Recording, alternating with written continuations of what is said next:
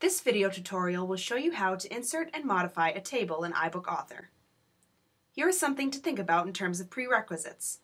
If you're inserting a table from a Keynote presentation, you need to download the latest version of Keynote in order for this to work. Tables from older versions of Keynote will not translate into iBook Author. Now that you have everything updated, let's start creating a table. Click on the table icon in the center of the toolbar.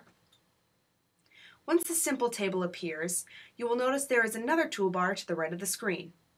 Here's where you can control everything in the table, from how many columns, rows, headers, footers, etc.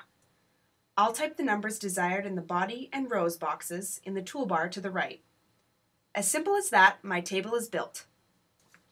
Within the toolbar, you can also control the cell borders, the color of the table in the section called Gradient Fill, and modify text.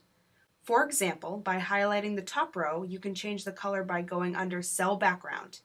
Here, I can select one or multiple colors, and even select the type of color fill I would like.